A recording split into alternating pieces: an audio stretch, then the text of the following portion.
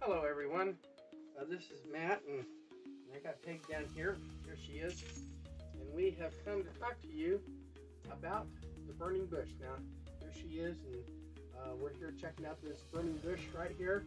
Uh, you can see the flashing red that's about it. And we set this up tonight because we wanted to talk to you about something. And I have here our crow's nest, and this is our mask for our sale. For our videos this season. You're going to be seeing a lot of it. This story I'm telling you happened on Mount Horeb, in the 3rd chapter of Exodus. Moses had climbed Mount Horeb to find this burning bush. Yeah. But it burned with fire, but it was never consumed. And he said, I'm going to turn and see this great sight. And he just kind of looked, kind of like what I'm doing right now. And so, why is that not being burned? And he heard this voice come from the bush and called his name Moses. Moses. And he said, who are you?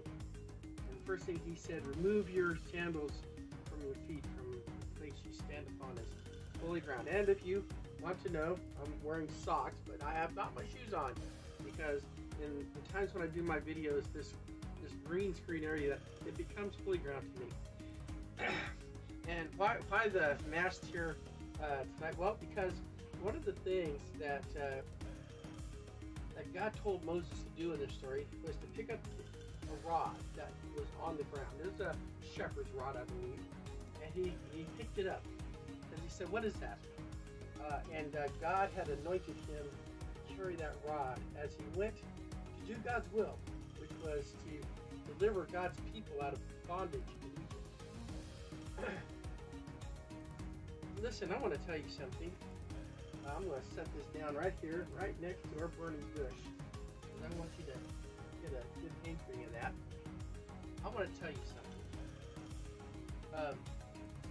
As we start out this video season, the first thing that you have to know, and the first thing that we have to know, is we have to do God's will. And I don't know what God's will is for your life, but I know one thing. Many of you, what you're needing is to have a burning bush experience.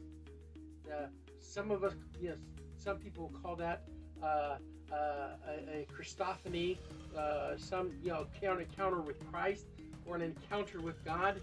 Okay, but to have a real one that shakes your life to the core, and that's what I call the burning bush experience. We all have these experiences. If we truly want God, and we sit down and we say, okay, God, I need a burning bush experience. Well, he'll give you one. And he'll transform your life. Now, this isn't about doing your will. This is about discovering his will for your life, because Moses was like, I'm not the man. And God said, yes, you are. And you know what?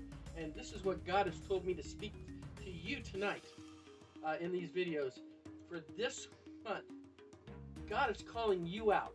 And he's calling me out, and he's saying, this is what I want you to do. You know what it is that God wants you to do, and don't be like Jonah and run, because Jonah ran and he ended up in the belly of a fish. You have to do God's will, and if you want to discover God's will, it's time for you to have a burning bush experience. It's time for you to lay down, Mr. Joe Cool or Miss Lady Cool. And it's time for you to pick up God in your life.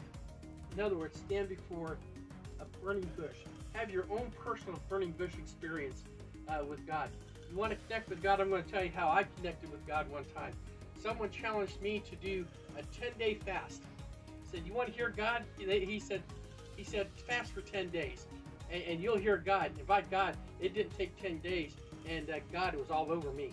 And it was a frightening, sure, but you know what? I could feel the presence of him, and I knew what he wanted me to do at that time. You really want to try fasting for 10 days, nothing but water, 10 days. Saying, okay, God, I want to hear from you. You'll find out how fast God's speaking to you, and you'll begin to hear. But a burning bush experience is for you to wake up and see that God is there, and that he's wanting to talk to you. And he's wanting to talk to me. Do God's will. Find out what God's will is for your life. Now is the time to step out by faith and do God's will. Have a plan and a purpose. Our motto for this season is to have hope and a plan and set sail at dawn. Do you know what that means? That means have hope that God has in what God's will is for your life. To make a plan for what God's will is for your life. And get up in the morning and do it. To set sail, to start your adventure into what God wants you to do. This is Matt and Peg coming to you from my studios in Leavenworth, Kansas, saying, please remember to be safe, be smart, have a purpose, let God be a part of that purpose for your life, and have a hope and a plan, and set sail at dawn for your adventure in God.